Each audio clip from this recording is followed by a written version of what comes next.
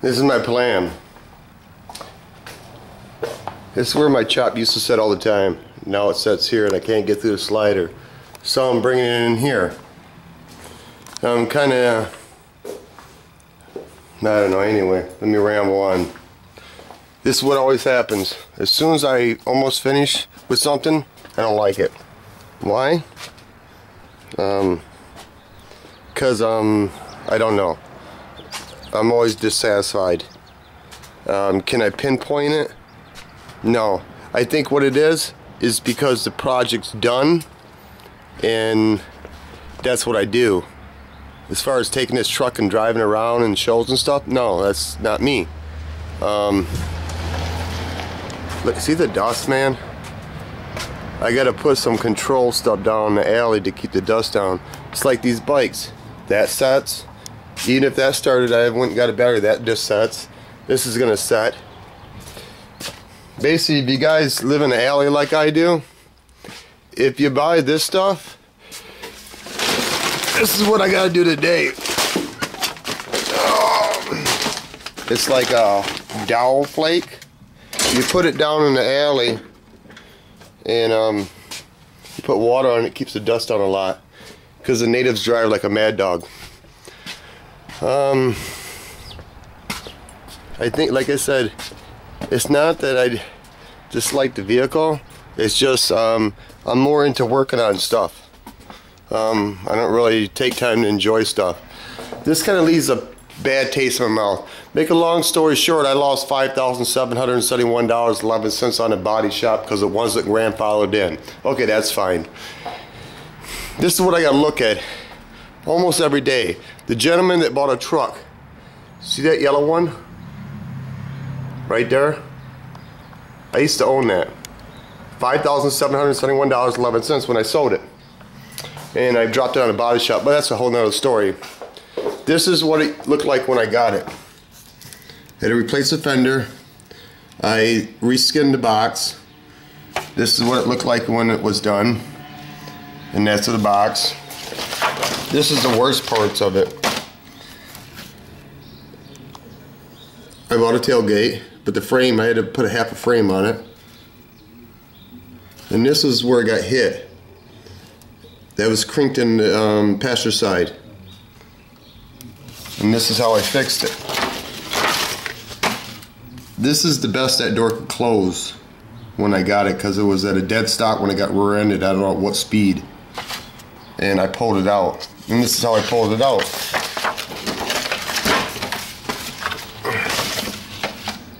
See, this is the best the door would close when you slam it. And that's the best I could get it. There's the back of the cab. And what I did is I drilled holes through it, put a chain, and drove away and kept hooked it to a tree and kept pulling it out. And I mudded it in. And there's my old lady Sporty that she laid down. See all them dents? They were quite big. And that's her Sporty now. But anyway, you know, it's kind of hard when you make a mistake in life and throw money away. The city screwed me on the body shop because it was a body shop. Then they said it wasn't grandfathered in, it closed. It used to be called DC Collision. It closed for 2 years, and then when I bought it, you know, they want I don't know what year. This is probably about 3 or 4 years ago. They want me to buy a brand new spray booth, brand new fire suppressant system. Yeah, how you doing, buddy? I ain't painting shit today, okay? I ain't painting shit never because you fuckers ain't got no money anyway. Anyway, that's a truck and I have to look at it. And it's a constant reminder that it's one thing to make a mistake, but it's another thing to see a constant reminder. It's just, I know that money, I threw it away on a body shop that the city fucked me. Anyway, my point being is I got a neighbor across the street. He's got a 77 Regal that he had quoted here in town. It's got about, it needs like, I don't know, 4 patches. You know, what's time I got?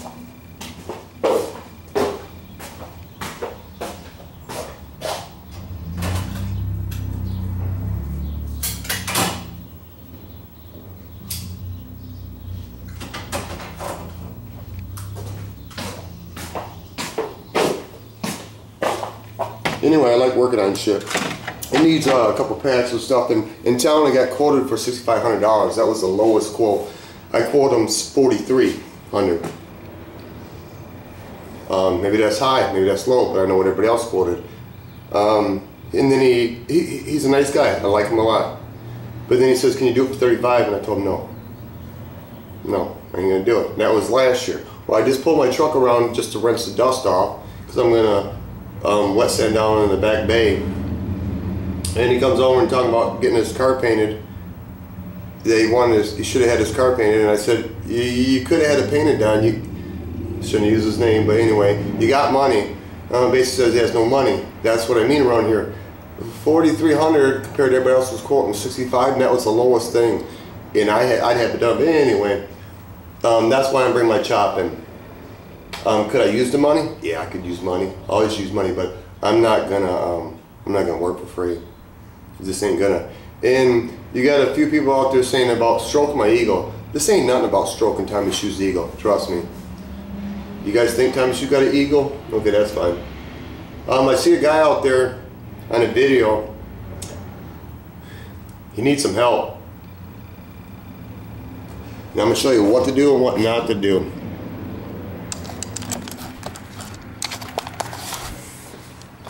Wax and grease remover. Do not take it out of a Tupperware jug. Trust me, people. Use it out of a spray bottle, because when you put it in a Tupperware jug and you dab the rag in there and you pull it back out, you're taking a chance of getting dirt. Anyway, this is what I see the guy doing. Before you even try to prime or paint anything, hang a piece of paper on the wall and test your gun. Do not start spraying and test. You know, that's wrong. Okay, here's another thing. Maybe people don't understand this. He started spraying in the center of his hood. It started coming back. And then by the time he gets over here, you're gonna blow dry overspray over it. It's called a push-pull. You start spraying like this. You start at one side of the hood, and what they call is pushing it. And when you get so far, you stop. See the dust? And then you come back and you call it pulling it. And this is what I've seen him do. This is what you want to do with anything. When you spray your first pass, you want it wet when it's primer. You don't want it dry. This backlight's gonna be fucked up, isn't it? Yeah. I don't know. Anyway, you want it wet. And then just stop. Look at it. Is it what you want? This is what the gentleman was doing. I don't know if you can see it. This is what the gentleman was doing. And he's gonna run into trouble, man. He's gonna run into trouble. Say this is the hood. He sprayed the hood, and then after he got done, then he went back and was just spraying little spots. No. No, make a pass. Make one pass and stop and see if it's wet. If it's not what you want, go back up over here to your paper and test your gun. Don't test it on the hood. You cannot. I don't know, man. I don't know. And he pours his paint out of a can. I'm not even gonna get there, you know. I see why.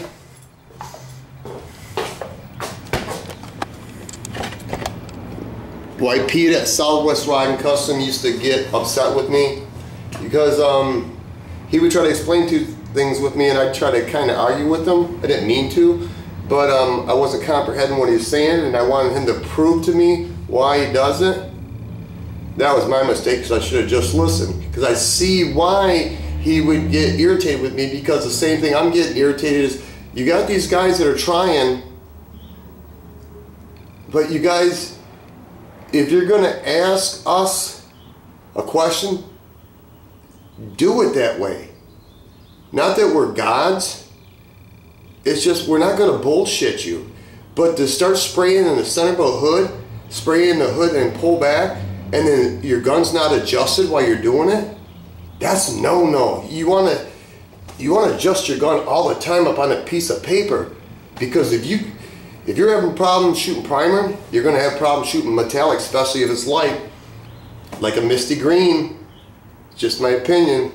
I don't mean to be a dick, but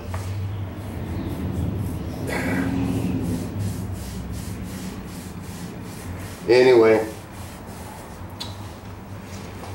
it's nice out today.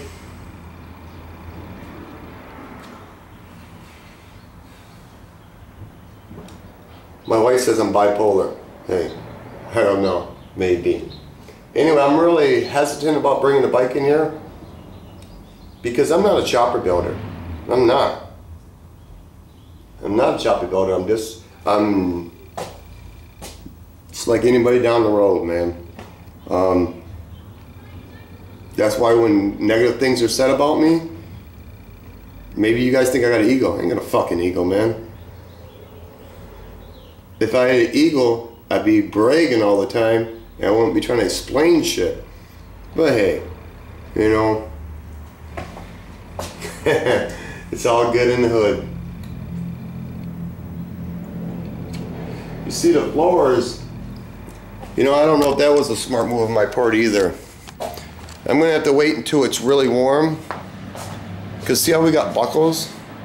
A lot of buckles. And this stuff actually holds water in. It hasn't rained for a couple days. Oh, and I do got a rant. It's not a bad rant, but it's a rant. And you can take it for what it's worth. HRP. You know, you say leave comments, questions, stuff. I've asked you this comment more than once. Question about, I feel that I underquote my shit. Maybe I quote it high. I don't know for my area. But I see the jobs that you're getting in, like the truck you're doing with the rocker, replacing the whole thing. I just wondered what you're quoting for that, because that's a big fucking job. I already told you what I would quote it. I just want to see if I'm high, I'm low. What am I? It's kind of bullshit to ask for comments and then you don't answer the questions. I mean, fuck it, I won't ask no more. Is Todd coming out?